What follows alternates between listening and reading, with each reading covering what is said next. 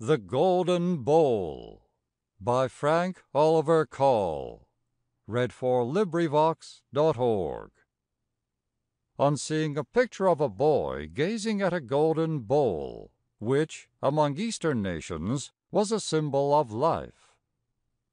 In a dream he seems to lie, gazing at the golden bowl, where dim visions passing by whisper vaguely to his soul.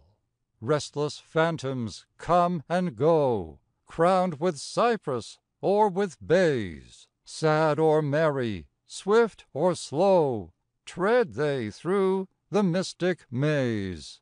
Still the pageant winds along, youth and age and love and lust, till at last the motley throng fades and crumbles into dust. All in vain upon the bowl gaze the wondering boyish eyes. He shall read its hidden scroll only when it shattered lies. For a wondrous light shall gleam from the scattered fragments born.